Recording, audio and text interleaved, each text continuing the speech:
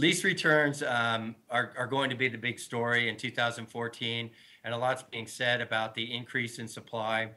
Um, in the short term, because of the fact that the pool of used vehicles will remain relatively flat compared to 13, and we also think that replacement demand will be incredibly strong because of the older vehicle pool that's out there.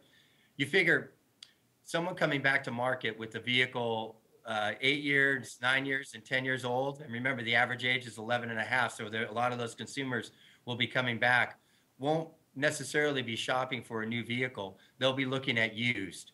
So we think that demand for those 3-year-old and 4-year-old lease returns, which will be much more available in 14 than 13, we think that demand will offset any large downward pressure on those leased vehicles. In addition to that, we know that franchise dealers have been scrambling to get a good supply of these vehicles because CPO programs have become, the awareness is improving on the consumer side, and also the engagement of the dealers and the manufacturers to create strong programs.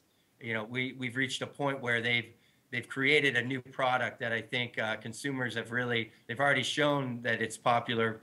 That 2013 broke a CPO sales record, and we think that CPO program will play a huge role in keeping lease return prices strong in 14.